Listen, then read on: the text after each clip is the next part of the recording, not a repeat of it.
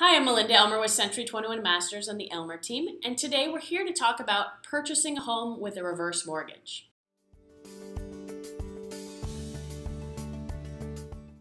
Hi, I'm Melinda Elmer with Century 21 Masters and the Elmer Team, and today I'm here with Andrew Scammon. He came back again from Alpine Mortgage Planning, and we're here to talk about how you can actually purchase a property utilizing a reverse mortgage.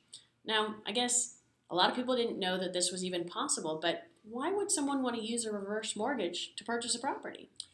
The key indicators are someone who wants to move but does not want to have a mortgage payment, and they may not have the cash that they would expect to need in order to buy a property for cash. A reverse mortgage, generally speaking, allows someone to double their purchasing power. So what we find is somebody who has, say, $200,000 in equity in their house at a net of a sale, and they feel like they can't buy the property that they want for $200,000. So by the use of a reverse mortgage, now they're suddenly in the market for a $400,000 house. It allows them to complete both transactions, the one to sell the property that they want to move out of, as well as to qualify for the reverse mortgage that allows them to purchase a property that they're looking forward to staying in for the rest of their life.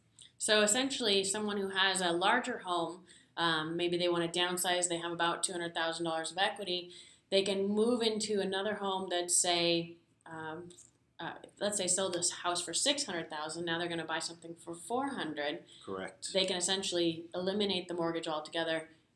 Well, in a sense, because they're not going to have that mortgage payment. They can eliminate the mortgage payment. That's and right. then they still have some equity left in the house to live off with the reverse mortgage, basically. Exactly.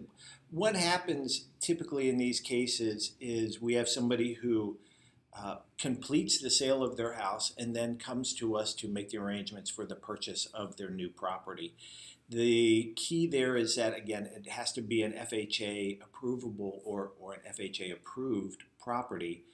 So sometimes people need to be cautious if they're looking at a move down into a condominium that they're only shopping for condominiums that are already FHA approved. If they're just looking to move into a smaller cottage out of the house where they may have raised a family or lived throughout their adult life, then those issues don't come into play. As single family homes qualify automatically, if you will. But the borrower really needs to get a sense that this is a comparison to a cash product rather than a comparison to a traditional mortgage. It's not really meant to replace a traditional mortgage as much as it is to take a cash buyer and double their buying ability.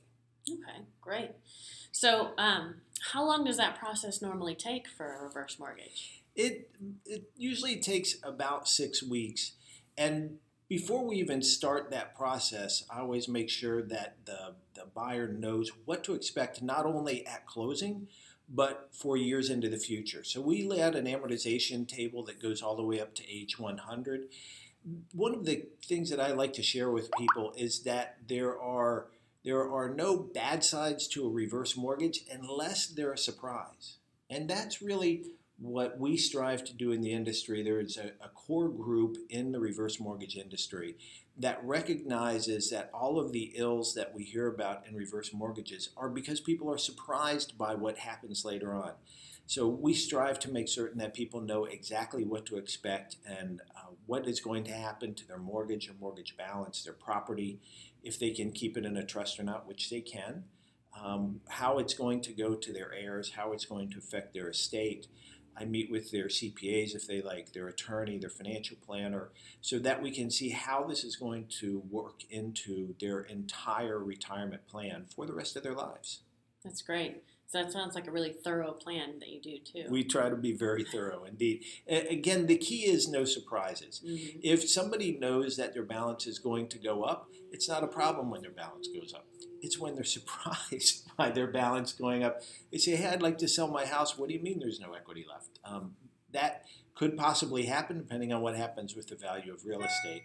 But if they are aware of what that taking place, then they can make a suitable plan to prevent the type of nasty surprises that we've heard so much about in reverse mortgages in the past. Absolutely. And if you would like more information and to be really informed about it, you can always reach Andrew at 562-743-0111 or socalreverse@gmail.com. Of course, you can also reach me at melinda@theelmerteam.com or at 562-316-2915. Thanks so much for watching my video blog, and feel free to forward and share this information with anybody that you might know. Thanks so much for watching. Thank you.